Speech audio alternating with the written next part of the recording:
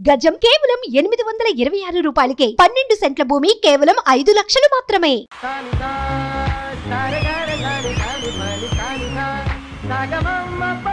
బాలకృష్ణ గారు కొత్తగా ఉంది కదా. బాలకృష్ణ పవర్ఫుల్ నేమ్, నేను ఆయన ఫ్యాన్. సరే ఇలా జస్ట్ ఇలా ఒక చూపు చూసారు అంతే, నాకు ఫుల్ వణికిపోయాను అనమాట. ఒక తెలియని వైబ్రేషన్ వచ్చేసింది, ఇలా చెయ్యి ఇలా వెళ్ళిపోయింది. బాలకృష్ణ నుంచి డి క్రిష్, తర్వాత డాన్స్ ఐకాన్ కృష్ణ, ఈ జర్నీ ఒకసారిగా చూసుకుంటే ఏమనిపిస్తూ ఉంటుంది? ఎన్ని స్ట్రగుల్స్ ఫేస్ చేశారు? న్యూస్ పేపర్ వేయడానికి వెళ్ళేవాళ్ళం, పాలు వేసేదానికి వెళ్ళేవాళ్ళం. ఇప్పుడు అమ్మ ఫీల్ ఎలా ఉంటుంది? అంటే మమ్మీకి క్యాన్సర్ ఉండిందండి.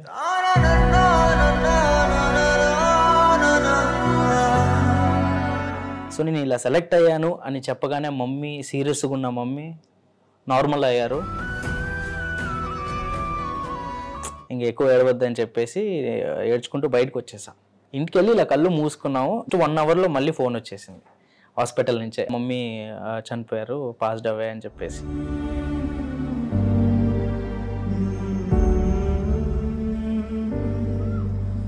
అండ్ ఆమె కోసం నేను డాన్స్ చేశానండి మమ్మీని తీసుకెళ్ళేటప్పుడు. రియల్ లైఫ్లో ఇలాంటివి కూడా జరుగుతాయి అనేది మీ విన్న తర్వాత నాకు అర్థమవుతుంది.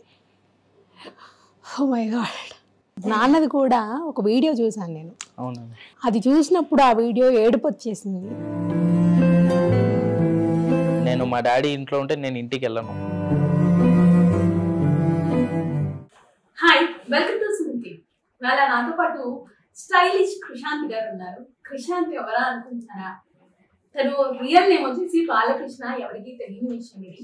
డీలో కృష్ణగా మనందరినీ ఎంతో ఎంటర్టైన్ చేసి తన డాన్స్ స్టెప్పులతో మనల్ని కూడా స్టెప్పులు వేయించి ఇప్పుడు డాన్స్ ఐకాన్లో డిఫరెంట్ కాన్సెప్టెడ్ ఓరియంటెడ్ డాన్స్లో మన ముందుకు వచ్చేసారు.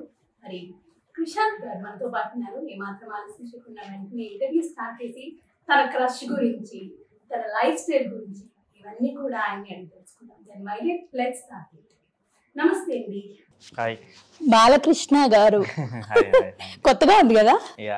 నాకు కొత్తగానే ఉంది. మీరు చెప్పినప్పుడు విన్నప్పుడు బాలకృష్ణ ఏంటి, కృష్ణ కదా అని చెప్పేసి.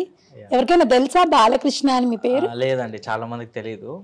యాక్చువల్లీ ఇది మమ్మీ డాడీ పెట్టిన పేరు బాలకృష్ణ అని చెప్పి. ఎందుకు మమ్మీ వాళ్ళకి ఏమన్నా బాలయ్య ఫ్యాన్సా? మా డాడీ పెద్ద ఫ్యాన్ బాలయ్య సార్కి. చిన్నప్పటి నుంచి ఆయన ఎన్టీ రామారావు గారి అండ్ బాలకృష్ణ గారి ఫ్యాన్ అనమాట. సో అందువల్ల నాకు చిన్నప్పటి నుంచి చెప్తూనే పెంచాడు ఆయన, బాలకృష్ణ పవర్ఫుల్ నేమ్, నేను ఆయన ఫ్యాన్, అందుకే నీకు ఆ పేరు పెట్టానని చెప్తూ ఉంటాడు. అంత మంచి పవర్ఫుల్ నేమ్ ని ఎందుకు క్యారీ చేయకుండా మళ్ళీ ఆఫ్ చేసి కృష్ణ? కాలేజ్ వరకు క్యారీ చేశాను. కాలేజ్ వరకు నా పేరు అదే ఉండేది, సో బాలకృష్ణ అని. ఇప్పుడు కూడా అదే ఉంది, లైక్ నా సర్టిఫికేట్స్ లో అంతా అదే ఉంది. కాకపోతే నేను ఒక ప్రొఫెషనల్గా డాన్స్ చేసేకి స్టార్ట్ చేసినప్పుడు ఎక్కువ లైక్ నార్త్ ఇండియన్స్ అండ్ ఎక్కువ పెద్ద పెద్ద వాళ్ళతో వర్క్ చేసేకి వెళ్ళేటప్పుడు ఇంకా బాలకృష్ణ పెద్దగా అనిపించి కృష్ణ అని చెప్పి నేనే ఇంట్రడ్యూస్ చేసుకోవడం స్టార్ట్ చేశాను. నాకు అంటే కృష్ణ నా షార్ట్ అండ్ స్వీట్గా ఉంది కాబట్టి, సో నేను కృష్ణ అని నేనే ఇంట్రడ్యూస్ చేసుకునేవాడిని. అది కూడా ఒక సూపర్ స్టార్ కృష్ణ గారి పేరే కదా.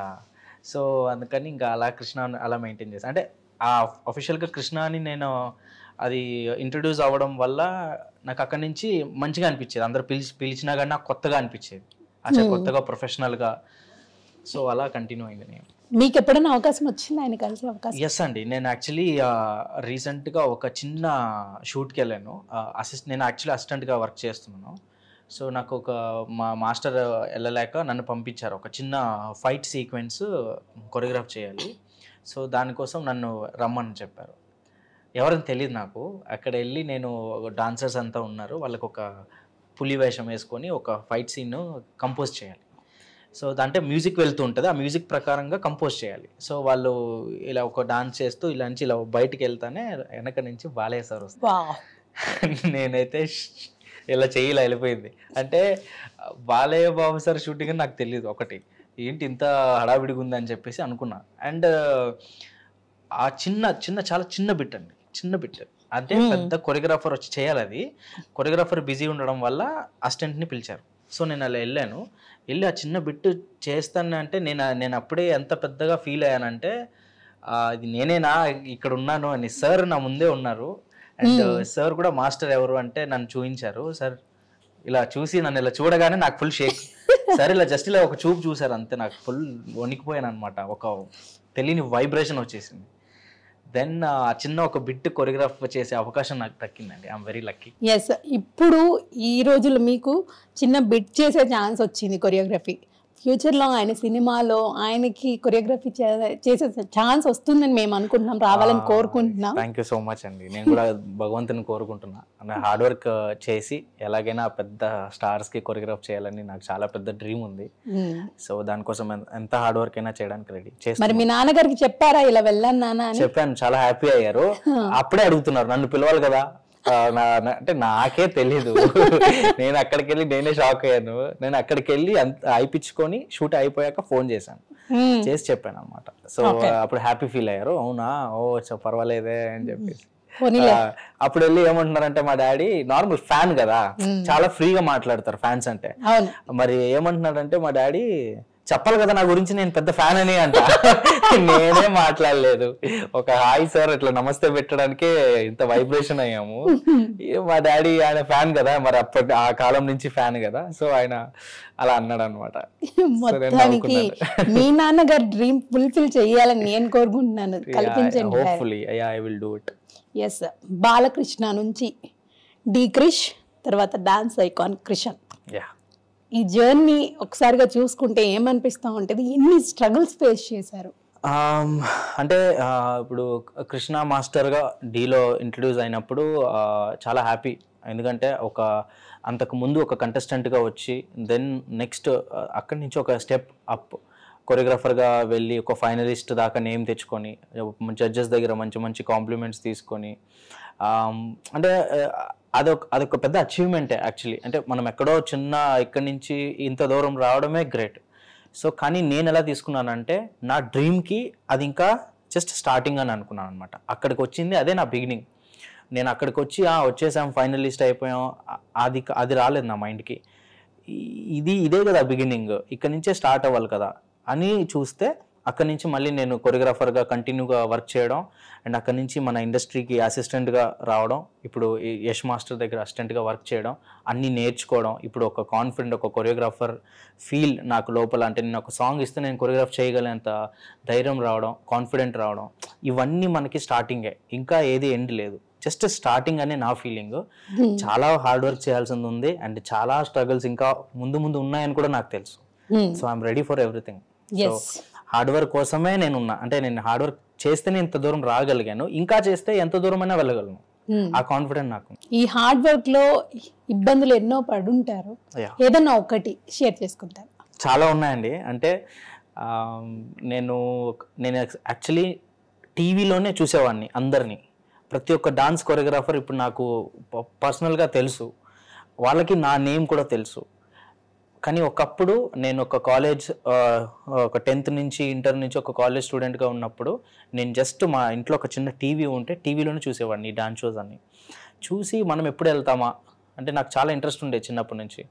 ఎప్పుడు అంటే నాకు అప్పుడే కాన్ఫిడెంట్ అనమాట, నేను కూడా చేయగలను కదా ఇలాంటి డాన్సు, నాకు ఎవరు ఇస్తారు ఛాన్సు, మనం కూడా వెళ్ళాలి అని చెప్పి.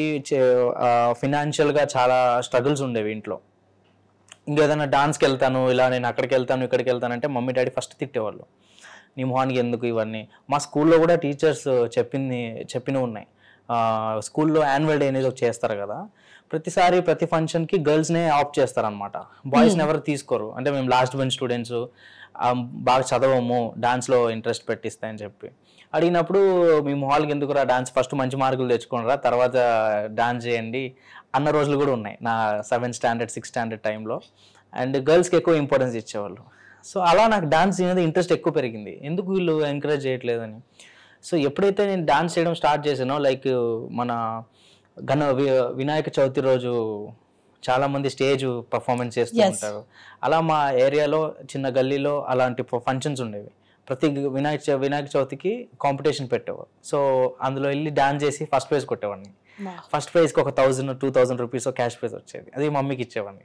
సో మమ్మీ చాలా హ్యాపీ ఫీల్ అయ్యారు. అంటే మా మమ్మీ డాడీ ఎప్పుడు నా డాన్స్ చూడలే డైరెక్ట్గా, వింటారు వాళ్ళు. ఇప్పుడు పనికి వెళ్తారు కదా, పనికి వెళ్ళి వచ్చే టైంలో మా వీధిలో ఉంటారు కదా, వాళ్ళందరూ అమ్మ నీ కొడుకు ఏమన్నా వేసాడమ్మా, అబ్బా నీ కొడుకు ఏమన్నా వేసాడా అని చెప్పి ఆ రూమర్స్ వింటారు కదా. వాళ్ళు అంత ఇంట్రెస్ట్ పెట్టరు చూసే దాంట్లో. అంటే వాళ్ళు ఎప్పుడు మా ఫ్యామిలీ కష్టం మీద వాళ్ళు ఉండేవాళ్ళు. వేరే వాళ్ళు చెప్తుంటే వాళ్ళు హ్యాపీ మురిసిపోయేవాళ్ళు అనమాట. దెన్ అలా స్టార్ట్ అయింది జర్నీ. ఇంకా అక్కడ దీంట్లో చిన్న చిన్న స్టేజెస్ మీద స్టార్ట్ అయిన దీని మీద అక్కడి నుంచి నేను స్టార్ట్ అయింది. ఇంకా ఎదుగుతూ ఈ కష్టం ఎలా వచ్చిందంటే ఫీజు ఇచ్చి డాన్స్ నేర్చుకునేంత స్తోమత ఉండేది కాదు. అది అడిగితే తిట్టేవాళ్ళు, ఇంకా ఫస్ట్ చదువు అనేవాళ్ళు. సో ఏం చేసామంటే ఇంకా ఆల్టర్నేటివ్ వేగా నేను మా అన్నయ్య చిన్నప్పటి నుంచే పాలేసే పనికి వెళ్ళేవాళ్ళం. మార్నింగ్ 4 o'clock లేచి న్యూస్ పేపర్ వేయడానికి వెళ్ళేవాళ్ళం, పాలేసేదానికి వెళ్ళేవాళ్ళం. దానివల్ల మనకి ఎంత వచ్చేది, ఒక 2,000 to 3,000 వచ్చేది, అది మంత్లీ. సో అలా సేవ్ చేసుకుంటూ, అలా మమ్మీకి కూడా హెల్ప్ చేసుకుంటూ, ఇంకా పార్ట్ టైమ్స్ చేసే దాంట్లో ఇప్పుడు మనకి ఈ మాల్స్ మనం వెళ్ళేటప్పుడు ఇప్పుడు మనం ఎంటర్ అవుతామండి, బయట ఒక బండిల్స్ పాంప్లెట్స్ పట్టుకుని ఉంటారు కొంతమంది ప్రమోషన్స్ కోసం. నేను అది కూడా చేశానండి. సో మాల్స్ ముందు వచ్చి అందరికీ పాంప్లెట్స్ ఇవ్వడం, అండ్ ఒక శాంపిల్ స్వీట్స్ అనేది ఇస్తూ ఉంటారు. ఇది మా బ్రాండింగ్, ఇది మీరు టేస్ట్ చేయండి అని చెప్పి అందరికీ వేయాలి. సో మాకు ఇన్ని బాక్స్ ఇచ్చేసి అదో ప్రమోషన్ లాగా నేను అక్కడ మాల్ బయట ఉండి ఒకరోజు మార్నింగ్ టు ఈవినింగ్ వరకు చేస్తే నాకు 500 ఇచ్చేవాళ్ళు. అలా 500 అలా ఇలా పార్ట్ టైం జాబ్స్ చేసుకుంటూ మనీ అర్న్ చేసుకుంటూ, అది పాకెట్ మనీగా యూజ్ చేసుకొని ఇంట్లో అడగకుండా ఇంకా బయట కాంపిటీషన్స్, డాన్స్ కాంపిటీషన్స్కి వెళ్తూ అక్కడ ఒక 2,000 3,000 గెలుచుకొని ఇలా సేవ్ చేసుకొని ఇంకా ఒక డిగ్రీ వరకు వచ్చేసరికి పార్ట్ టైమ్గా మళ్ళీ కాల్ సెంటర్స్లో వెళ్ళడం, కాల్ సెంటర్స్గా కూడా వర్క్ చేశాను. అంటే నైట్ షిఫ్ట్ తీసుకొని డే టైం కాలేజ్కి వెళ్ళి ఇలా స్ట్రగుల్ చేసి సెమిస్టర్ ఫీజు కట్టుకున్నాం. సో ఇవన్నీ మా అన్నయ్య నుంచి వచ్చాయి. నాకు కూడా అన్నయ్య ఫ్యామిలీ కోసం చదువుకుంటూ పార్ట్ టైం జాబ్ చేశాడు, వాడిని చూసి నేను కూడా అదేలాగా ఫాలో అయ్యేవాడిని. అది నాకు డాన్స్కి యూజ్ అయింది. సో అలా ఒక డాన్స్ టీంలో జాయిన్ అయ్యి ఫ్రీగా, నాకు ఒక పెద్ద డాన్స్ కంపెనీ ఉంది బెంగళూరులో, అక్కడ ఫ్రీగా ఒక డాన్స్ కంపెనీ నన్ను ఫ్రీగా ట్రైన్ చేశారు. అది డబ్బులు ఇచ్చి ట్రైన్ చేసుకునే వాళ్ళు నా డాన్స్ చూసి మేము నేర్పిస్తామని చెప్పి ఫ్రీగా ట్రైన్ చేశారు. అలా కొంచెం స్ట్రాంగ్ అయ్యి డాన్స్లో. తర్వాత ఢీ ఆడిషన్స్ అనేవి బెంగళూరులో జరిగాయండి ఫస్ట్ టైం 2016లో. సో అక్కడ జరిగేసరికి నాకు అక్కడి నుంచి ఆడిషన్స్కి వెళ్ళి ఆడిషన్స్ ఇచ్చి ఇంకా సెలెక్ట్ అయ్యి అది స్టార్ట్ అయింది. బట్ నిజంగా దండం పెట్టాలి, మీ కళలో తెలుస్తోంది ఎన్ని కష్టాలు పడ్డారు అనేది. బట్ కష్టానికి ఫలితం ఇస్తారు దేవుడు అంటారు చూసారా, మీకు ఇచ్చారు అని మేము అనుకుంటున్నాం. దీన్ని మంచిగా యూటిలైజ్ చేసుకొని ఇంకా ముందుకు వెళ్ళాలి మీరు. ఇప్పుడు అమ్మ ఫీల్ ఎలా ఉంటుంది? అంటే నాకు తెలిసి మమ్మీ హ్యాపీగానే ఫీల్ అవుతున్నారని నా ఫీల్. ఎందుకంటే నేను కంటెస్టెంట్, అంటే మమ్మీకి క్యాన్సర్ ఉందండి. అది నేను కాలేజ్ చదివేటప్పుడు తెలిసింది. డాక్టర్ ఏం చెప్పారంటే ఆల్రెడీ 2nd స్టేజ్లో ఉన్నారు. So you have to keep her happy. మీరు హ్యాపీగా ఉంచితే ఆమెని, హ్యాపీగా ఉంటే ఏ డైవర్ట్ లేకుండా హ్యాపీగా ఉంటే ఆమె కొంచెం సస్టైన్ అయ్యే ఛాన్సెస్ ఉన్నాయి అని చెప్పారు. అదే టైంలోనే డీకి సెలెక్ట్ అయ్యాను నేను as a contestant first time. So నాకు పెద్ద విషయం అది, ఇంట్లో వాళ్ళకి పెద్ద విషయం, మా హోల్ ఫ్యామిలీకి పెద్ద విషయం, నేనున్న ఒక చిన్న గల్లీకి పెద్ద విషయం. అక్కడి నుంచి నేను సెలెక్ట్ అయ్యి హైదరాబాద్ వచ్చి నేను ఒక కంటెస్టెంట్గా సెలెక్ట్ అయ్యాను అనేసరికి మమ్మీ బెడ్ మీద ఉన్నవారు ఇమీడియట్గా కోలుకున్నారు. అంటే బెడ్ మీద ఇంకా ఇంటికి డిశ్చార్జ్ అయిపోయారు. నేను ఎప్పుడైతే సెలెక్ట్ అయ్యి అమ్మకి చెప్పానో టీవీలో సెలెక్ట్ అయ్యాను ఢీ షో, అదే ఢీ షోని నేను 9 years నేను సెలెక్ట్ అయింది D9కి. D1 to 8 seasons నేను ఇంట్లో గోల చేసేవాడిని అండి. ఇంట్లో కూర్చొని నేను వెళ్ళాలి, నాకు సపోర్ట్ చేయండి. ఇంట్లో వాళ్ళ మీద ఫుల్ ఫైట్. నేను అంటే ఒక రౌడీ పిల్లోడ్లా ఉండేవాడిని ఇంట్లో. నాకు ఇంట్రెస్ట్ లేదు, చదువు మీద ఇంట్రెస్ట్ లేదు, నాకు వచ్చింది డాన్స్ ఒకటే, నన్ను ఎలాగైనా చేర్పించండి. వాళ్ళకి ఐడియా లేదు, ఎక్కడ షూటింగ్ జరుగుద్ది అని ఐడియా లేదు, ఎవరికి నాలెడ్జ్ లేదు. అండ్ మేము ఇంతవరకు హైదరాబాద్ వచ్చింది లేదు, నాకు హైదరాబాద్ ఎక్కడ ఉంటుందనే తెలియదు, నాకు నాలెడ్జ్ లేదు, మా బెంగళూరు వదిలి నేను ఎక్కడికి వెళ్ళలేదు. సో నాకు కానీ మేము ప్యూర్ తెలుగు, మా డాడీ నెల్లూరు. సో మనం తెలుగు వాళ్ళం కాబట్టి నాకు ఢీ షో మీద అంత ప్రాణం. నేను ఎప్పుడెప్పుడు వెళ్ళాలా అని మొత్తం ఫైర్లో ఉండేవాడిని. అలా దానివల్లనే నేను ప్రభుదేవ సార్, లారెన్స్ సార్ వీళ్ళందరూ వీడియోస్ చూసి, మైకేల్ జాక్సన్ సార్ వీళ్ళందరూ వీడియోస్ చూసి నేర్చుకున్నాను నేను. ఇన్స్పైర్ అయ్యారు. ఎస్. ఇప్పుడు యూట్యూబ్లో మనకి బయట సైబర్కి వెళ్తే ఒక 15 రూపీస్ ఇస్తే 1 అవర్ అండి మనం గేమ్స్ ఆడుకోవచ్చు. అది నేను ఏం చేసేవాడిని అంటే ఆ 15 రూపీస్ ఇచ్చేసి ఆ 1 hour Michael Jackson videos, Prabhudeva videos, Lawrence sir videos వీళ్ళ సాంగ్స్ కొట్టి కూర్చొని జస్ట్ వాళ్ళు అబ్జర్వ్ చేసేవాడిని. కూర్చొని వాళ్ళ ఫేస్ ఎలా పెడతారు, వాళ్ళు ఎలా యాటిట్యూడ్ చేస్తారు, కోట్ ఇలా చేస్తారు, ఇవన్నీ నేను ఒక రిపీట్గా చూసి మైండ్లోనే నేర్చుకున్నాను అనమాట. తర్వాత ఈ 1 అవర్ తర్వాత ఏమైపోయింది, ఇంటికి వెళ్ళిపోయి ఏదైతే చూశానో అది అన్నీ నేను తీసుకొని ఒక చిన్న మిర్రర్ ఉండేదండి. ఆ మిర్రర్ ఇలా వాల్ మీద ఇలా పెడితే క్రాస్గా మనం ఫుల్ కనపడతాం, చిన్న అద్దం. అంత దూరం నుంచి నేను చూసుకొని ఇదే కదా నేను వీడియోలో చూసింది, నేను ఇదే కదా చూసింది, ఆ ప్రభుదేవ ఇలానే చేసేవాడు ఇలా నేనే ట్రైన్ చేసుకుంటూ నేనే ప్రాక్టీస్ చేసుకుంటూ ఎప్పుడంటే అప్పుడు అండి ఇంట్లో అక్కడ వంట చేస్తుంటారు. మాది ఒక చిన్న ఇల్లు అండి. అప్పుడు మమ్మీ ఇక్కడ కిచెన్ ఒకే రూమ్, దాంట్లోనే హాల్, అదే బెడ్రూమ్, అదే కిచెన్, అదే సైడ్ లోనే చిన్న వాష్రూమ్. సో ఇక్కడే కిచెన్ లో ఇక్కడే వర్క్ చేస్తుంటే మేము ఇక్కడే పడుకోవాలి. అండ్ ఇక్కడే అంత చిన్న రూమ్ అది. సో నేను అక్కడ వంట చేస్తుంటే ఇక్కడ డాన్స్ ఆడుతుంటే ప్లేట్లు అవి ఎగిరేవి, నన్ను కొట్టేవారు, ఇంకా తరుముకొని వచ్చేవారు, పో ఇంట్లో నుంచి ఫస్ట్, ఎప్పుడు నీది ఇదే గోలా అని చెప్పి. ఇది నా చిన్నప్పుడు మెమోరీస్ ఉంది. ఎవరి నుంచి అప్రోచ్ అయ్యారు డీ వాళ్ళకి? అంటే నాకు ఫస్ట్ డీ బెంగళూరులో ఆడిషన్ అనగానే నాకు ఒక ధైర్యం వచ్చిందండి. బెంగళూరులో ఆడిషన్ అంటే నేను ఖచ్చితంగా ఎక్కడైనా సరే నేను వెళ్ళి ఇవ్వాలని. సో నాకు అక్కడ ఎక్కడ ఇవ్వాలని కూడా నాకు ఐడియా లేదు. అప్పుడు ఏమైపోయిందంటే నేను చదివేటప్పుడు నా ఫ్రెండ్ ఒక అమ్మాయి ఉంటే వాళ్ళ అన్నయ్యకి ఒక కొరియోగ్రాఫర్ తెలుసు, ఆయన జగా మాస్టర్ అని. ఆయన ఆల్రెడీ డీలో జూనియర్స్ చేసి ఉన్నారు అప్పుడే. దానికి నెక్స్ట్ సీజన్ ఆయన బెంగళూరే, నెక్స్ట్ సీజన్ కి ఆయన కూడా ఒక కంటెస్టెంట్ కోసం వెతుకుతున్నాడు అనమాట. సో నాకు ఇలా నా ఫ్రెండ్ ద్వారా తెలిసి నేను ఆయన అప్రోచ్ అయ్యాను ఎప్పుడు ఆడిషన్ కోసం. అయితే ఆయన చెప్పాడు ఆడిషన్ ఈ సో అండ్ సో డేట్ కుంది, వచ్చి ఆడిషన్ ఇవ్వని. తర్వాత నేను ఆడిషన్కి వెళ్ళాను, ఆయన అక్కడ ఉన్నారు. అండ్ చాలా మంది కొరియోగ్రాఫర్స్ ఉన్నారు, మన Yash master, Bhushan master, cat master, అంతా సీనియర్ కొరియోగ్రాఫర్స్. సో వాళ్ళందరినీ నేను టీవీలోనే చూసేవాడిని, ఫస్ట్ టైం నేను డైరెక్ట్ గా చూసాను.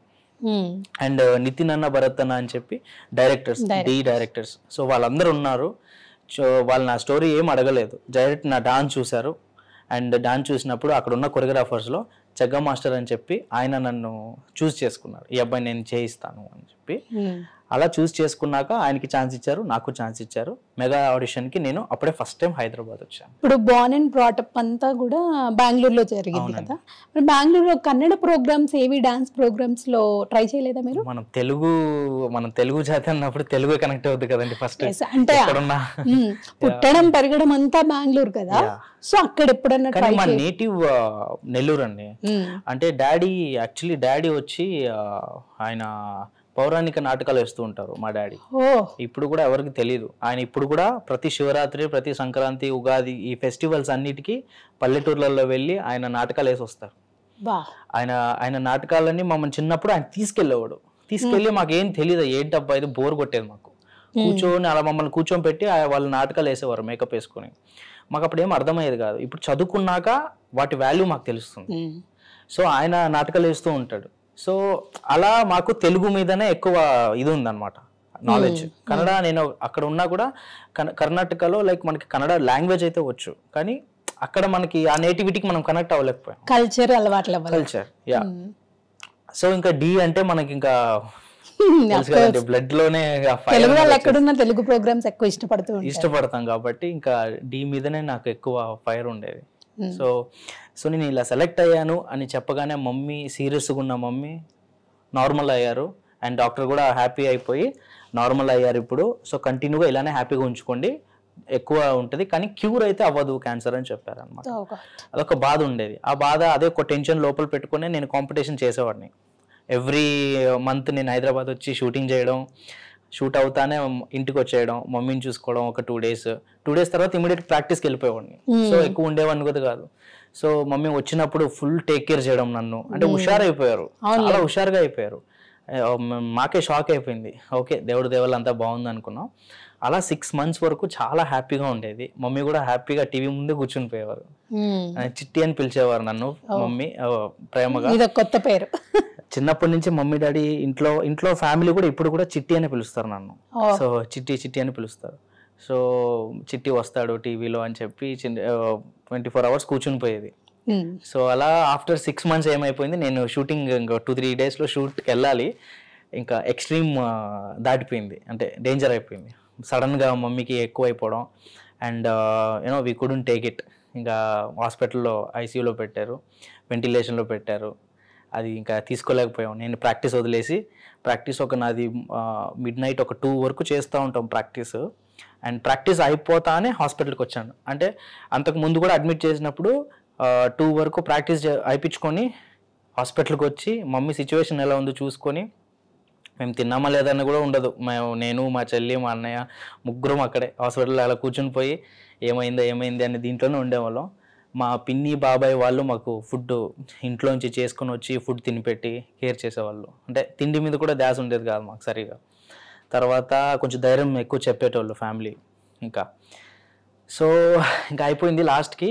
ఇంకా లాస్ట్ డే ఏమైపోయింది, నేను ఇంకా ప్రాక్టీస్ అయిపోయింది, వచ్చి మమ్మీ అంతా చూసుకున్నాము, ఇంకా వెంటిలేషన్లోనే ఉన్నారని చెప్పారు. సరే అని చెప్పి అక్కడ హాస్పిటల్లో కొంచెం లైట్గా తిని ఇంటికి అప్పుడే వెళ్ళండి. ఇంటికి వెళ్ళి ఇలా కళ్ళు మూసుకున్నాము. జస్ట్ 1 hourలో మళ్ళీ ఫోన్ వచ్చేసింది హాస్పిటల్ నుంచే, early morning 4 o'clock 5 o'clock. So ఆ టైంలో వచ్చారు, ఇంకా మమ్మీ చనిపోయారు, పాస్డ్ అవే అని చెప్పేసి. ఇంకా then we had to go to hospital. ఇంకా దీనికి ముందు ఏదైతే ఉందో, జస్ట్ మమ్మీది కాల్ రాక ముందు అదే 4 o'clock వచ్చింది కాల్. ఇంటికి వచ్చి పడుకునే ముందు నేను మమ్మీని కలిశాను. ఇది మాట్లాడడానికి, నార్మల్గా ఎలా ఉందో కనుక్కోవడానికి మాట్లాడడానికి వెళ్ళాం కదా, అది ఇప్పుడు కూడా నా కళ్ళు ముందే ఉందండి. అంటే నాకు నా లైఫ్లో నేను చనిపోయే వరకు నాకు ఆ మైండ్లో ఆ విజువల్ అలానే ఉంటుంది. సో మమ్మీ పడుకున్నారు, మాట్లాడడానికి అవ్వట్లేదు, చిన్నగా మాట్లాడుతున్నారు, హ్యాండ్ పట్టుకున్నాను. ఏం కాదమ్మా, అంత బాగా అయిపోతుంది డాక్టర్ చెప్పాడు.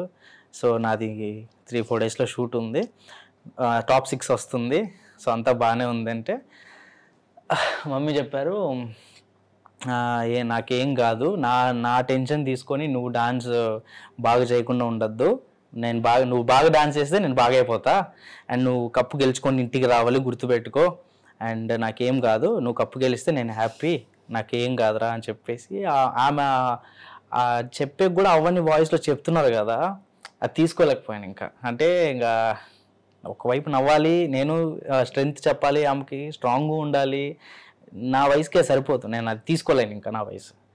సో అప్పటికి నేను యాక్ట్ చేస్తున్నాను, నవ్వుతూ ఏం కాదు ఎందుకు అట్లా అంటున్నావు అని మమ్మీని తిడుతున్నట్టు చెప్తున్నా. ఇంకా అవ్వలేదు నా వల్ల, ఇంకా సరే అని చెప్పేసి నేను వచ్చేసా, ఇట్లా ఇంకా ఎక్కువ ఏడవద్దు అని చెప్పేసి ఏడ్చుకుంటూ బయటకు వచ్చేసా. అది లాస్ట్. కానీ నాకు అనిపించలేదు అంతలోకి అయిపోతాయి అంతా అని చెప్పి. నాకేమనిపించింది, ఆమె మా గురించి ఫీల్ అవుతుంది. ఎందుకంటే అన్నయ్య చెల్లి నేను ముగ్గురం ఉన్నాం, ఇంకెవరికి మ్యారేజ్ అవ్వలేదు, అండ్ మమ్మీ ఇంకా చిన్న వయసే, ఇంకో పెద్ద వయసేం కాదు. సో అవన్నీ ఆమెకు చాలా డిప్రెస్డ్ అయిపోయారు మమ్మీ. సో ఇంకా అది తీసుకోలేకపోయాము, హార్ట్ బ్రేక్ అయిపోయింది. అండ్ అది అయిపోయి ఇంటికి వచ్చి పడుకున్నాకే 4కి కాల్ వచ్చింది. యాక్చువల్లీ లక్కీగా నేను మాట్లాడాను. నేను తర్వాత ఆలోచించినప్పుడు నాకు రియలైజ్ అయిందంటే, లక్కీగా నేను మాట్లాడానే. ఇన్ కేస్ నేను అక్కడ మాట్లాడకపోయింటే ఏంటి, ఇప్పుడు ఆమె చెప్పిన ఆ 4 words నాకు లైఫ్ లాంగ్ నాకు ఇక్కడ బ్లాక్ అయిపోయిందండి. సో నేను పొద్దున్నే లేచినా అదే వస్తుంది. అండ్ మమ్మీ అంటే ఎవరికి గుర్తురాదండి అమ్మ. ఇప్పుడు పక్కన నా ఫ్రెండ్ వాళ్ళ అమ్మని చూస్తే నా అమ్మ అన్నట్టే ఫీల్ అవుతుంది. అండ్ ఎక్కడైనా వెళ్ళినప్పుడు మమ్మీ కేర్ చేస్తుంటే అది కూడా మన అమ్మలానే, అంటే నా మమ్మీ కేర్ అనేది చాలా మిస్ అండి. ఒక్కసారి కూడా హగ్ చేసుకోలేదండి మమ్మీని చిన్నప్పటి నుంచి. అంటే మా మా మా ఫ్యామిలీలో ఎలా ఉండేదంటే, చిన్నప్పటి నుంచి మాది ప్రేమ చూపించుకుంటూ పెరగలేదండి. డాడీ వీళ్ళందరంటే ఎప్పుడు తిడుతూ కొడుతూనే పెంచారు. మమ్మీ వాళ్ళు కూడా తిడుతూ కొడుతూనే పెంచారు. మాకు ఇప్పుడు ఈ ఫిలింలో మూవీస్లో చూస్తాం, మమ్మీ డాడీ పిల్లలు మమ్మీస్ని హగ్ చేసుకుంటారు, కిస్ చేస్తారు, అవన్నీ మాకు తెలియదు. మా ఇంట్లో ప్రేమ ఏంటంటే తిట్టడమే ప్రేమ. మా డాడీ ప్రేమ ఎలా అంటే కొట్టడమే ప్రేమ. మేము బయటికి వెళ్ళి ఏదన్నా లేట్గా వచ్చామంటే బెల్ట్ తీసుకొని కొడతాడు, అది ప్రేమ. మేము అది కోప్పడేవాళ్ళం మా డాడీ మీద. అండ్ మమ్మీ కొట్టేవారు మేము ఇంటికి లేట్గా వస్తే, పిల్లలతో తిరిగేసి లేట్గా వస్తే కొట్టేవారు, మేము కోప్పడేవాళ్ళం, చిన్న పిల్లలం, డిసిప్లిన్ కోసం. అలా ఇలాంటి ప్రేమతో పెంచారు. మాకు హగ్ చేసుకోవడం అండ్ ఇలాంటి ప్రేమలో మాకు నేర్పిలేదు చిన్నప్పటి నుంచి. అదొక్కటి మిస్ అయ్యేది. లాస్ట్కి ఆ హగ్ కూడా చేసుకోలేదు, అంత అంత మిస్ అవుతాం మమ్మీని. సో అందుకనే దాని తర్వాత మమ్మీ తర్వాత డాడీని కొంచెం ప్రేమగా చూసుకుంటున్నాం. అంటే ఆయన చెప్పినట్టు వింటూ, మేము చెప్పినట్టు ఆయన వింటున్నారు. సో ఇప్పుడు ఆయన ఒక్కరే మాకు ఏదున్నా. సో ఆయనకి జాబ్ లేదు, ఆయన సెక్యూరిటీగా వర్క్ చేసేవాళ్ళు. తర్వాత లాక్డౌన్ వచ్చినప్పటి నుంచి ఆయనకి ఇంకా జాబ్ ఏం లేదు, ఇంట్లోనే ఉంటారు. సో ఏమున్నా నేను మా అన్నయ్య అరేంజ్ చేసుకుంటూ ఫ్యామిలీని చూసుకుంటాం. నిజంగా వింటుంటే మీది ఎంత సినిమాటిక్గా ఉంది, ఎమోషనల్గా ఉంది. నా వల్ల అవ్వడం లేదు మీరు చెప్తుంటే వినడానికి కూడా. బట్ ఆ దేవుడు మాత్రం మంచి ధైర్యాన్ని ఇవ్వాలి మీకు. లేదండి, నేను స్ట్రాంగే. నేను ఇప్పుడు కూడా నేను ఏం చెప్తానంటే, చిన్న వయసులోనే ఎక్కువ ఎక్స్పీరియన్స్ కలిగిన వాళ్ళు వాళ్ళకంటే స్ట్రాంగెస్ట్ ఎవరు ఉండరండి. మనకు వచ్చే ప్రాబ్లమ్సే, మనం ఫేస్ చేసే ప్రాబ్లమ్సే మనం ఎదగడానికి అవే సొల్యూషన్స్. వాటి నుంచే మనం ఎదుగుతాం. ఎందుకంటే అవన్నీ ఫేస్ చేసి మన హార్ట్ ఆల్రెడీ గట్టిపడిపోయి ఉంటుంది. అంటే ఎంత గట్టిపడిపోయి ఉంటుంది అంటే అండి, ఇప్పుడు మా మమ్మీకి నేను డాన్స్ చేస్తే చాలా ఇష్టం. మమ్మీ చనిపోయినప్పుడు నేను అనుకున్నాను, తీసుకెళ్తున్నారు మమ్మీని. తీసుకెళ్ళేటప్పుడు నేను ఒక్కటే అనుకున్నాను, ఏదో నాకు తెలియదండి, ఇది కరెక్ట్ రాంగ్ అని తెలియదు, కానీ ఎంత ఎమోషనల్ అయ్యానంటే అప్పటి వరకు నేను ఏడవలేదు. మమ్మీని తీసుకెళ్ళేటప్పుడు ఏడుపు వచ్చేసింది. అండ్ ఆమె కోసం నేను డాన్స్ చేశానండి మమ్మీని తీసుకెళ్ళేటప్పుడు. నాకు తెలీదు ఇది కరెక్టా రాంగ్ అని, కానీ నాకైతే మమ్మీ నన్ను అది చూసి హ్యాపీ ఫీల్ అవుతారని చెప్పి నేను ఆమె ముందు డాన్స్ చేస్తూ పంపించాను మమ్మీని. అది మమ్మీ చూసారని ఆమె హ్యాపీగా ఉంది అని చెప్పి నాకు ఫీల్ అది. సో ఆమెకి ఇష్టం కాబట్టి అది ఆ బాధలో ఎలా చేసానో నాకు కూడా తెలియదండి. ఆ బాధలో ఎలా చేసానో నాకు తెలీదు, కానీ హ్యాపీగా డాన్స్ చేసి అయితే మాత్రం పంపించాను మమ్మీని. అదొకటి చెప్పుకున్నాను. నిజంగా సినిమా స్టోరీ వింటున్నట్టుగా ఉంది నాకు. రియల్ లైఫ్లో ఇలాంటివి కూడా జరుగుతాయి అనేది మీ విన్న తర్వాత నాకు అర్థమవుతుంది. Oh my God. సో ఏంటంటే అండి, మా చిన్న వయసులోనే ఇంత స్ట్రగుల్, ఇంత పెయిన్స్ ఇవన్నీ ఫేస్ చేయడం వల్ల ఎక్కువ స్ట్రాంగ్ ఫీల్ అయ్యామండి. అంటే చూసేసాం అన్నీ అన్నట్టు. ఇక మమ్మీనే లేదు, మమ్మీ అంత ప్రేమగా మనం మమ్మీ కోసం కష్టపడ్డాము. అండ్ మమ్మీ మా కోసం కూలి పని చేసి కష్టపడింది, ఇంటి పని చేసి కష్టపడింది. ఆమె ఇంటి పని చేస్తూ మమ్మల్ని సాకింది. అవన్నీ మేము మర్చిపోలేము, ప్రతి ఒక్కటి మా కళ్ళతో చూసాము. అండ్ అట్లాంటి మమ్మీ ఆమె లేదు అనగానే ఇంకా మేము తీసుకోలేకపోయాం ఒకటి. అండ్ ఆమె కోసమే మేము లైఫ్లో ఎదగాలని చెప్పి, మంచిగా చూసుకోవాలని చెప్పి చాలా ఉండింది. ఈరోజు మమ్మీ ఉండుంటే ఆమెను ఎంత రాణిలా చూసుకునే వాళ్ళమని నాకు తెలుసు, కానీ లేరు. అదొకటి మిస్ అవుతాం మేము. ఇప్పుడు ఎంత సంపాదించినా, ఎంత పైకి ఎదిగినా, ఎంత మన దగ్గర డబ్బులు ఉన్నా కూడా, లేదా మనం ఒక మంచి స్టేజ్లో ఉన్నా కూడా మమ్మీ లేదన్న ఒక ఫీలింగ్ అయితే 24 hours ఉంటుంది. అది ఎవరు తీర్చలేనిది, అది ఎప్పుడూ ఒక లోటుగానే ఉంటుంది. ఎవరు రీప్లేస్ చేయలేరు ఆమె ప్లేస్ని. సో అందుకే అండి, ఎప్పుడు నేను మమ్మీ చెప్పిన 4 words నా మైండ్లో ఉంటుంది. వేరే దేని మీద ఫోకస్ చేయకుండా అదొకటి పెట్టుకొని నన్ను నేను పుష్ చేసుకున్నా అంటే, ఆమె నన్ను భుజం పట్టి ఇలా పుష్ చేస్తున్నట్టు ఫీల్ అవుతాను ప్రతిదాన్ని. సో నేను ప్రతిదీ అలానే తీసుకొని హార్డ్ వర్క్ చేసుకుంటూ ఏదైనా ఒక సాధించాలి. వితౌట్ బ్యాక్గ్రౌండ్ ఎవరు లేరు, ఎవరు మనల్ని సపోర్ట్ చేయరు. సో ఒక ఇండస్ట్రీకి వచ్చాక మనకి ఎవరైనా ఉంటారా లేదా అని ఎవరు భరోసా ఇవ్వరు. కానీ ఒక కాన్ఫిడెంట్ అయితే ఉంది, వన్ డే వస్తుందండి. ఆ వన్ డే మా మమ్మీ ఇంకా పెద్దగా ఫీల్ అవుతారు. సో ఆ స్టేజ్ కోసం వరకు నేను హార్డ్ వర్క్ చేస్తాను. ఎస్ సార్, తప్పకుండా గోల్ రీచ్ అవ్వాలని కూడా మేము కోరుకుంటున్నాం. ఈ మధ్య అమ్మది ఎంత ఎమోషనల్ ఉందో, నాన్నది కూడా ఒక వీడియో చూసాను నేను. అవునండి, మీరు నమ్మరు, ఎమోషనల్ అయ్యాను. బేసిక్గా నేను ఎమోషనల్ పర్సన్, ఇలాంటి వాటికి కనెక్ట్ అవుతాను. అది చూసినప్పుడు ఆ వీడియో ఏడుపు వచ్చేసింది. అంటే ఎవరంత ఓపెన్గా కూడా స్టేజ్ మీద చెప్పుకోరు, నాన్న ఇది అమ్మ ఇది అని. కొంతమంది మాత్రమే చెప్పుకుంటారు, అందులో మీరు ఒకరు. నాన్న వాచ్మెన్ అని విన్నాను. ఎస్, అది ఆ వీడియో మీరు ఏడుస్తుంటే చాలా మందికి కనెక్ట్ అయింది కూడా. అసలు ఏంటండి స్టోరీ? అవదండి అంటే మా డాడీ చిన్నప్పుడు నన్ను ఎంకరేజ్ చేయలేదు, మమ్మీ ఎంకరేజ్ చేసేవాళ్ళు. డాడీ ఏంటంటే మేము చదువుకోవాలి అని ఆయన ఎప్పుడు డిసిప్లిన్గా ఉండాలని చెప్పి నేను చదువుకోకుండా వీధుల మెట్ట తిరుగుతూ డాన్స్ చేసేవాడిని. అది నచ్చేది కాదు, ఏమొస్తుంది దాని నుంచి అని చెప్పి. తర్వాత ఒక స్టేజ్ షోస్ చేసేదానికి కొంచెం ఎదిగాక స్టేజ్ షోస్ చేసేటప్పుడు అప్పుడు తిట్లే, ఏమొస్తుంది నీకు స్టేజ్ షో చేస్తే. అంటే మేము స్టేజ్ షో చేసేటప్పుడు మాకు డబ్బులు ఇచ్చేవాళ్ళు కాదు. మేము ఆ డాన్స్ మీద ఇష్టంతో మేము వెళ్ళి ప్రాక్టీసులు చేసి ఆ వీళ్ళలో చప్పట్ల కోసం వెళ్ళేవాళ్ళం. డబ్బులు వచ్చేవి కాదు, కానీ ఫుడ్ పెట్టేవారు. సో వాళ్ళు దానికోసం అంటే మనకి ఏదైనా ఆపర్చునిటీ అండి, చిన్నప్పటి నుంచి ఏదంటే మనకు ఒక ఆపర్చునిటీ, ఒక ఛాన్స్ అనేది కావాలి. మనకు అది మన దగ్గర ఒక టాలెంట్ ఉందని తెలియాలి మనకి. ఇదే కానీ డబ్బు వస్తుంది, డబ్బు కోసం అనేది ఇప్పటివరకు ఆలోచించలేదు. సో అలా ఉండేటప్పుడు డాడీ ఎంకరేజ్ చేసేవాళ్ళు కాదు, ఎందుకంటే మేము ఏమీ అర్న్ చేసి ఇవ్వట్లేదు అని చెప్పి. ఆయనకి తోమట్లేదు మమ్మల్ని మంచిగా చూసుకోవడానికి. సో అలాంటిది నేను ఎప్పుడు టీవీలోకి వచ్చానో అప్పుడు నన్ను నమ్మారు. అప్పటి వరకు నన్ను నమ్మలేదు. అప్పటి వరకు నన్ను జులైలా చూసేవారు మా డాడీ, తిట్టేవారు. నేను మా డాడీ ఇంట్లో ఉంటే నేను ఇంటికి వెళ్ళను, మా ఫ్రెండ్ వాళ్ళ ఇంట్లో పడుకుంటాను. మా డాడీ నేను ఉంటే ఇంట్లో తిడుతూనే ఉంటాడు. సుప్రభాతం పొద్దున్న నుంచి నైట్ వరకు తిడుతూనే ఉంటారు, ఎందుకు పనికిరాడు, ఏమి చేయట్లేదు, ఊరంతా తిరుగుతున్నాడు అని. కానీ నేను ఊరు తిరగలేదండి, డాన్స్ నేర్చుకుంటున్నా, షోస్ చేస్తున్నవాడిని. నన్ను నేను డెవలప్ చేసుకుంటూ డాన్స్ నేర్చుకుంటూ నేను ఇవన్నీ సంపాదించాను, ఈ టాలెంట్ అంతా. ఎప్పుడైతే ఆల్మోస్ట్ ఒక 1 year 2 years వరకు మాటలు లేవండి డాడీకి నాకు, ఎందుకంటే నేను ఆయన చెప్పిన మాట వినట్లేదని చెప్పి నన్ను వదిలేసేవారు, మమ్మీని కేర్ చేసేవారు. ఎప్పుడైతే మా మమ్మీది ఇలా సీరియస్ అయినప్పుడు ఆయన కొంచెం డౌన్ అయిపోయారు. అండ్ అప్పుడు నేను టీవీలో ఎప్పుడు వచ్చానో అప్పుడు నమ్మడం స్టార్ట్ చేశారు. వేరే వాళ్ళు బయట వాళ్ళు చెప్పేది విని అప్పుడు ఆయన రియలైజ్ అయ్యారు, మీ కొడుకు ఏమన్నా చేస్తున్నాడా, ఎంత మంచి స్టేజ్కి వెళ్ళిపోయాడు, ఎక్కడి నుంచి ఎక్కడికో వెళ్ళిపోయాడు అంటే. అప్పుడు హీ రియలైజ్డ్. అప్పటి నుంచి ఆయన మాట్లాడడం స్టార్ట్ చేశారండి. అప్పటి నుంచి సపోర్ట్ చేయడం స్టార్ట్ చేశారు, అంటే బాగా చేస్తున్నావు అట్లా ఇట్లా అని చెప్పి. అప్పుడు హ్యాపీ ఫీల్ అయ్యాను. సో ఎప్పుడైనా ఒక్కసారి మమ్మీ హాస్పిటల్ నుంచి క్యూర్ అయ్యాక నేను అప్పుడు ఒక స్టేజ్ మీద ఉండేవాడిని, ఢీ స్టేజ్ మీద. మమ్మీని ఒక్కసారి అక్కడ స్టేజ్ మీదకి తీసుకెళ్ళాలని చాలా నా కోరిక ఉండేది, అది కుదరలేదు. లక్కీగా నేను తర్వాత చేశానండి డీలో, మళ్ళీ నెక్స్ట్ సీజన్స్ అన్ని చేశాను కొరియోగ్రాఫర్గా. నేను ఎప్పుడు నాకు ఇది నా బాధ, ఇది నా స్టోరీ అని ఎప్పుడు నేను ఎప్పుడు చెప్పుకోలేదు.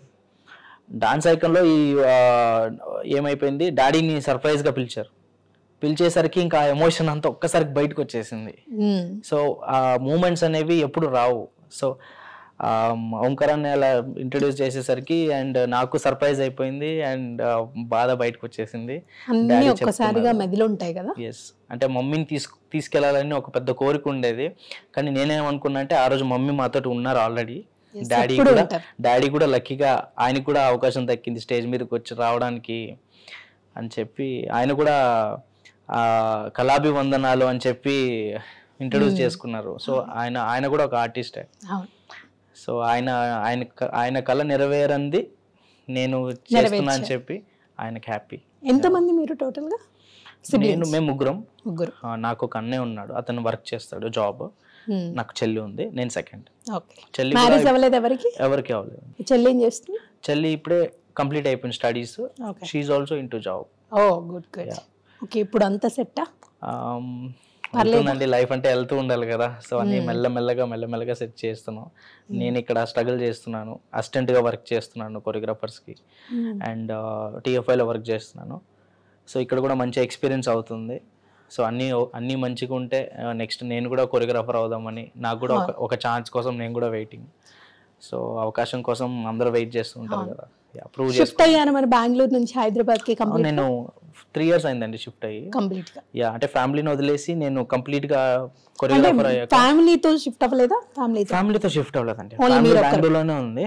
నాతో పాటు అప్పుడప్పుడు నాన్న చెల్లి వీళ్ళందరూ వచ్చి వెళ్తుంటారు. అండ్ ఇక్కడ నేను నా టీము అంతా కలిసి వర్క్ చేస్తున్నాం. సో 2-3 years అయిపోయింది. సో మెల్లగా అన్ని సెట్ అవుతుంది. ఇవన్నీ చూస్తే ఒక క్వశ్చన్ అడగాలనుకున్నది కూడా వెనక్కిపోయింది. ఎందుకంటే అన్ని ప్రాక్టికల్, అంటే అలా ఇమాజినేషన్ ఇలా చూసినట్టుగా ఉంది మీరు చెప్తూ ఉంటే, అవన్నీ ఊహించుకుంటుంటే. మరి మీ లైఫ్లో లవ్ అలాంటిది ఏమీ లేదు? మీరు చెప్పండి, ఇప్పుడు ఇంత స్ట్రగుల్స్ ఉన్నాయి, హార్ట్ ఇంత గట్టిగా ప్రతి ఇన్ని పెయిన్స్ ని చూసుకుంటూ ఒక డ్రీమ్ మీద జర్నీ అవుతుంది. అక్కడ ఉంది దృష్టి అంతా డ్రీమ్ మీద ఉంది.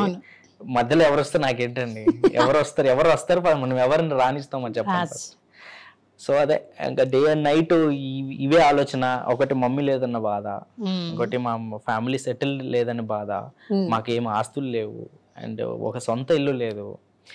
ఎప్పుడు ఇవే అండి. ఇంకా ఫ్యామిలీని చూసుకోవాలంటే మనకి అది ఉంటే ఇంకా మనకి ఏం ఉండవు, ఇంకా ఆడియన్స్ వాటికే సపోర్టే టైం మీకు ఆస్తి ఇచ్చేయాలి. ఇప్పుడు. సో ఎస్ అండి, అదొకటైతే నాకు స్ట్రాంగ్గా నమ్మకం ఉంది. సో ఎందుకంటే బయటికి వెళ్తే ఒక నలుగురు వచ్చి సార్ మీరు ఎంత బాగా కొరియోగ్రాఫ్ చేస్తున్నారు, మేము మీ ఫ్యాన్స్ అని చెప్పి ఫొటోస్ సెల్ఫీస్ తీసుకుంటుంటే లైక్ చాలా హ్యాపీ ఫీల్ అవుతుంది. వాళ్ళు ఎవరో మనకు తెలీదు, అండ్ మనం కూడా ఎప్పుడు లైఫ్లో ఈ స్థాయికి ఎదుగుతాము అనేది మనకు అసలు కల్లో కూడా లేదు. జస్ట్ డ్రీమ్స్ కూడా కనలేదండి. నేను ఇలా అవుతానని డ్రీమ్ కళ్ళ కూడా కనలేదు. గోల్ కోసం మాత్రమే కష్టపడ్డా, జస్ట్ కష్టపడతానండి అంతే. నేను నా హార్డ్ వర్క్ నమ్ముకుంటాను, స్ట్రగుల్ చేస్తాను. ఎంత కష్టమైనా పర్లేదు, దాన్ని కొంచెం స్ట్రెస్ తీసుకోకుండా హార్డ్ వర్క్ చేస్తేనే మనకు అది దక్కుద్ది అనేది నేను నమ్ముతాను. హార్డ్ వర్క్ నేను కొంచెం లైట్ తీసుకున్నాను అనుకోండి, నాకు అది దక్కదు, నాకే తెలుస్తుంది. నాకు తెలుసు కాబట్టి నేను హార్డ్ వర్క్ ఎప్పుడు చేస్తూనే ఉంటాను. హార్డ్ వర్క్ తో పాటు లక్ కూడా ఉండాలి అంటారు, దాన్ని ఏమంటారు మీరు? లక్ ఉండాలండి. లక్ లేకపోతే ఇన్ కేస్ లక్ ఉన్నట్టే కదా మరి మీకు. నాకు ఇంకా అంటే నాకేమనిపించింది అంటే నాకు హార్డ్ వర్క్ తో పాటు ఆ లక్ అనేది ఇంకా ఆ స్టేజ్ రాలేదని నా ఫీల్ అండి. అది వచ్చే వరకు కష్టపడాలని నా ఫీల్. ఎందుకంటే నేను లక్ అయితే యాడ్ అయితే అయ్యేది కదా. అవునండి. బాలకృష్ణ నుంచి క్రిషాంత్ గా ఎదగడానికి ఇన్ని స్ట్రగుల్స్, వామ్మో అన్బిలీవబుల్ తెలుసా. నిజంగా నమ్మడానికి కూడా నిజమేనా, ఒక రియల్ లైఫ్లో ఒక మనిషికి ఇన్ని కష్టాలు కూడా వస్తాయా అని అనిపిస్తుంది. నాకే కాదు, చూసే ఆడియన్స్ కి కూడా అనిపిస్తుంది. ప్రతి ఒక్కరికి ఉంటాయండి. చాలా మంది ఇప్పుడు నన్ను అంటే మీరు అడిగారు, నేను చెప్పాను. చాలా మందిని అడగరు, వాళ్ళకి చాలా ప్రాబ్లమ్స్ ఉంటాయి, మనకంటే ఇంకా ఎక్కువ ప్రాబ్లమ్స్ ఉంటాయి. అన్నిటికీ ఒక టైం అనేది ఉంటుంది తెలియడానికి. సో అది ఆ టైంలో తెలుస్తుంది అంతే. ఎస్, డాన్స్ ఐకాన్ గురించి ఏం చెప్తారు, అవకాశం గురించి, అండ్ అలాగే ఉండే జడ్జెస్ గురించి, ఓంకార్ గారి గురించి, మీ ఇష్టమైన యష్ మాస్టర్ గురించి? So dance icon first audition ఇలా యూట్యూబ్లో చూసానండి. ఫస్ట్ డాన్స్ ఐకాన్ అనే ఒక షో వస్తుంది అంటే నేను అనుకున్న నార్మల్ డాన్స్ షోనే అనుకున్నాను. కానీ దాంట్లో చాలా మంచిగా ఒకటైతే పెట్టారు, విన్ అయితే ఒక మంచి టాప్ హీరోకి ఛాన్స్ ఉంటుంది, కొరియోగ్రాఫర్కి. ఈ షో చేస్తుందే మేము కొరియోగ్రాఫర్ కోసం అన్నారు. నాకు అది ఆ పాయింట్ ఒకటి నచ్చి మన గోల్ అదే కదా, మన గోల్ అదే కదా. నేను ఆల్రెడీ ఒక అసిస్టెంట్ కొరియోగ్రాఫర్గా వర్క్ చేస్తున్నాను కంటిన్యూస్గా. నాకు back to back songs Yash మాస్టర్తో చేయడం వల్ల డీ లేటెస్ట్ సీజన్ నేను చేయలేకపోయాను, మిస్ అయిపోయాను. ఆడిషన్ ఇవ్వలేదు, స్టార్ట్ అయిపోయింది. అండ్ ఇంకా మనకి స్టార్ట్ అయిపోయినాక ఛాన్స్ ఉండదు. సో నేనేం చేస్తానంటే ఇంకా మూవీస్ కంటిన్యూస్గా చేసుకుంటూ వెళ్తున్నాను వర్క్. అప్పుడు ఇది వచ్చేసరికి నేను ఒక ట్రై చేద్దామని చెప్పి నేను అప్రోచ్ అయ్యాను ఆడిషన్కి. నా ప్రొఫైల్ నచ్చింది, అండ్ ఆల్రెడీ అసిస్టెంట్గా చేస్తున్నారంటే కసితో ఉన్నాడు ఈ అబ్బాయి అని చెప్పేసి నాకు ఓంకార్ అన్నయ్య, బ్రదర్స్ అశ్విన్ అన్నయ్య వీళ్ళు చూసి సెలెక్ట్ చేశారు. అండ్ దెన్ అక్కడ ఒక టీం ఉంటుందండి, వాళ్ళ కింద క్రియేటివ్ హెడ్ అని ఒక కొరియోగ్రాఫర్ టీం ఉంటుంది. సో అక్కడ ఒక కొరియోగ్రాఫర్ ఉంటారు. సో ఆయన కూడా నచ్చడం, అండ్ దెన్ సెలెక్ట్ చేశారు.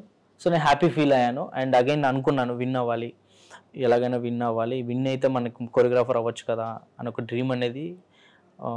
ఇంకా మళ్ళీ స్టార్ట్ చేసాం. ట్రాన్ బ్రదర్స్ అన్ని కంటెస్టెంట్స్ ఇచ్చారు.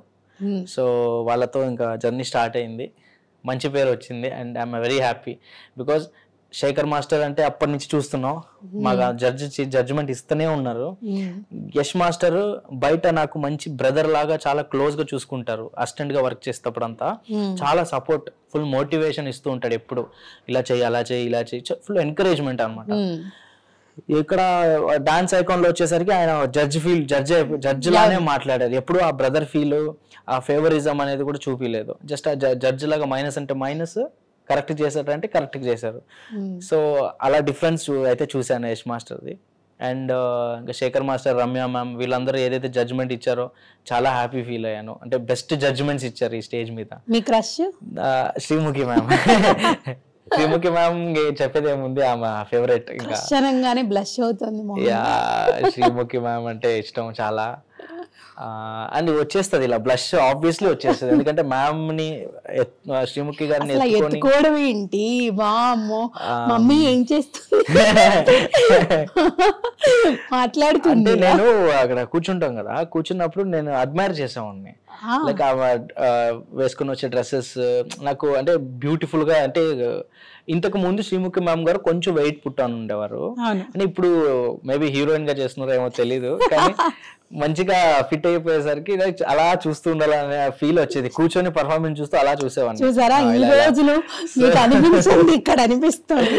యా, సో అలా మ్యామ్ అలా చూస్తూ ఉండేవాడిని. ఇంకా అంటే ఇంతకు ముందు కూడా మ్యామ్ తో వర్క్ చేశాను, కొరియోగ్రాఫ్ చేశాను, మ్యామ్ కి తెలుసు. సో అప్పుడు మ్యామ్ కూడా నాకు తెలుసు కాబట్టి చాలా చనువుతో మాట్లాడారు అనమాట. నాకు హ్యాపీ ఫీల్ అయింది. అంటే నాకు ఎప్పుడూ ఒక సెలబ్రిటీ, ఒక పెద్ద హీరోయిన్ కానీ వాళ్ళు వచ్చి నాతో ఇంత మంచిగా మాట్లాడింది లేదు. సో మనకి అప్పుడు మాట్లాడినప్పుడు ఇక్కడ గుచ్చుకుంటది కదండి. సో అలా మ్యామ్ తో ఛాన్స్ కొట్టేసాం డాన్స్ చేయడం. రమ్యకృష్ణ గారు ఫీల్ అయ్యారు? యా, రమ్య మ్యామ్ షాక్ అయిపోయారు యాక్చువల్లీ. పెట్టుకొని మ్యామ్ ఇంకా మాయిష్మతి ఫీల్ వచ్చినప్పుడు మ్యామ్ మీద లవ్ లో ఫీల్ రాదు, సో రెస్పెక్ట్ ఫీల్ వస్తుంది అంతే, ఇంకేం లేదు. తర్వాత off screen ఏమనింది Sreemukhi? Off screen ఏం లేదు, ఇంకా ఆఫ్ స్క్రీన్ మాస్టర్ అనే పిలుస్తారు, వచ్చేసి ఇట్ వాజ్ నైస్ అని చెప్పారు. అండ్ ఎప్పుడు ఎంకరేజ్మెంట్ చేస్తూ ఉంటారు, నెక్స్ట్ బాగా చేయండి మాస్టర్, నెక్స్ట్ యాక్ట్ ఇంకా బాగా చేసుకోరండి, అంతే ఎంకరేజ్మెంట్. ఎవరి డైరెక్షన్ లో కొరియోగ్రఫీ చేద్దాం అనుకుంటున్నారు? ఏ హీరోకి కొరియోగ్రఫీ చేద్దాం అనుకుంటున్నారు ఒకవేళ ఛాన్స్ వస్తే మీరు?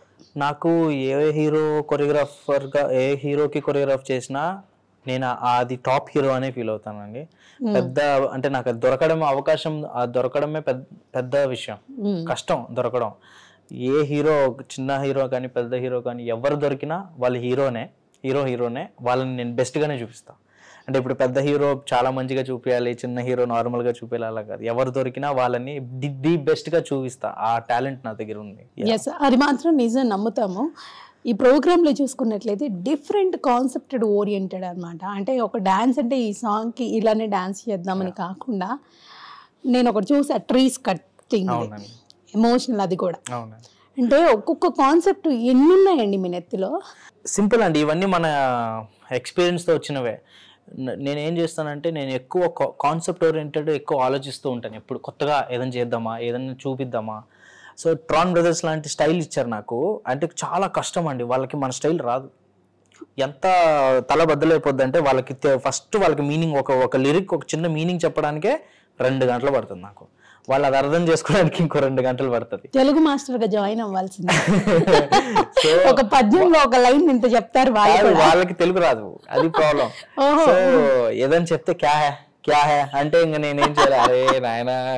సో అలా వాళ్ళకి ఒక్కొక్క లిరిక్ ఎక్స్ప్లెయిన్ చేసి ఈ మీనింగ్ ఇలా ఉంది, ఇలా చేద్దాం అంటే అప్పుడు వాళ్ళ స్టైల్లో నేను చెప్పిన మీనింగ్కి వాళ్ళొక చేస్తే దాన్ని కొంచెం కరెక్షన్ చేసుకొని అలా ఒక కొరియోగ్రఫీ, ఒక సాంగ్ కొరియోగ్రఫీ చేయడానికి అంత కష్టపడేవాళ్ళం.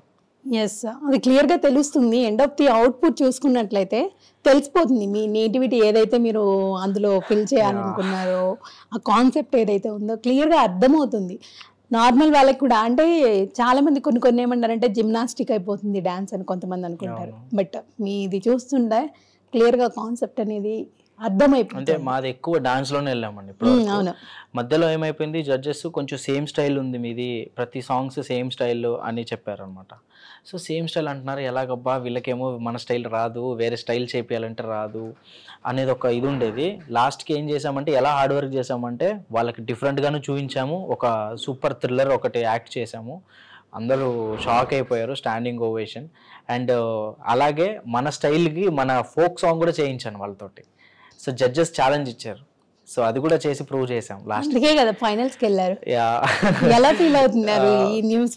అంటే అంత స్ట్రగుల్, మళ్ళీ స్టార్టింగ్ నుంచి ఇక్కడ ఒక్కొక్కటి హార్డ్ వర్క్ చేయడం, జడ్జెస్ మనకి ఇలా చెప్పడం, ఏది జడ్జెస్ మనకు వచ్చి ఈ మైనస్ చెప్పడం, వాళ్ళకి ఇలా అనిపిస్తుంది అనగానే మేము వెళ్ళి మళ్ళీ హోంవర్క్ చేసి, హార్డ్ వర్క్ చేసి, ప్రాక్టీస్ చేసి వాళ్ళని నేను చేపించుకొని చాలా మేమేమో కొట్టుకునే వాళ్ళం చాలా. ఎందుకంటే నాకు ఇలా కావాలంటే వాళ్ళు చేసేవాళ్ళు కాదు, మాకు రావట్లేదు అనేవాళ్ళు. లేదు మనం చెయ్యాలి అని చెప్పి మళ్ళీ ఒక 5 minutes తర్వాత మళ్ళీ ఒకటైపోయి ముగ్గురం తిట్టుకొని మళ్ళీ ముగ్గురం ఒకటైపోయి లేదు చెయ్యాలి, సో ఖచ్చితంగా చేయాలి అని చెప్పేసి ఇంకా మళ్ళీ అలా ప్రాక్టీస్ చేసి, ఎందుకంటే మనకి అల్టిమేట్గా act important.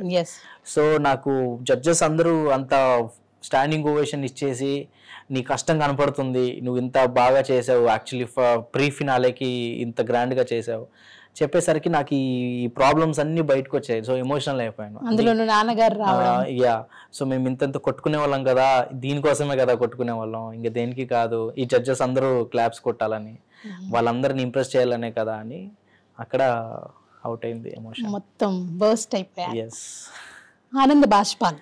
Yes yes, happy tears. మిమ్మల్ని చూస్తుంటే అప్పటి నుంచి చెప్దాం అనుకుంటున్నాను, హెయిర్ స్టైల్ మామూలుగా లేదు. ఫ్యాన్స్ ఉన్నారు మీ హెయిర్ స్టైల్.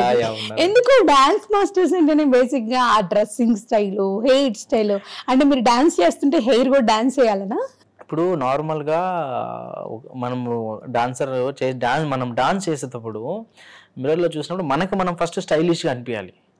సో చేసేటప్పుడు ఇలా హెయిర్ షేక్ అవుతున్నప్పుడు ఏంటంటే మనకు ఒక స్టైల్ యాడ్ అవుతుందండి. హెయిర్ ఉంటే ప్లస్ పాయింట్, జస్ట్ ఒక ప్లస్ పాయింట్ అంతే. సో నేను ఇప్పుడు ఇలా అన్నానంటే హెయిర్ మొత్తం షేక్ అవ్వడం, అదొక వేరే పిక్చర్, ఒక లుక్ తీసుకొస్తుంది. సో అలా డాన్స్ చేసేటప్పుడు మనకు, అందుకని డ్రెస్సింగ్ చేసేటప్పుడు కూడా మనం ఆ స్టైలింగ్ అనేది కొంచెం మెయింటైన్ చేస్తూ ఉంటాం. మనం ఫస్ట్ స్టైలిష్ గా చేస్తేనే వేరే వాళ్ళకి అది స్టైల్ గా కనపడుతుంది. మనం స్టైల్ గా చేయకపోతే కనపడదు. సో అందువల్ల నాకు రేపు నాకు పెళ్ళి అయిపోయి బాబు పుట్టినా నేను అంత బాగా చూసుకుంటాను లేదు, నా హెయిర్ ను మాత్రం చాలా బాగా చూసుకుంటాను. మీరు కూడా మంచి సక్సెస్ ని సాధించాలి, మీరు అనుకున్న గోల్స్ రీచ్ అవ్వాలి, అట్ ది సేమ్ టైం మమ్మల్ని కూడా ఎంటర్టైన్ చేస్తూ ఉండాలి. ఎస్, మాకు కనిపిస్తూ ఉండాలి.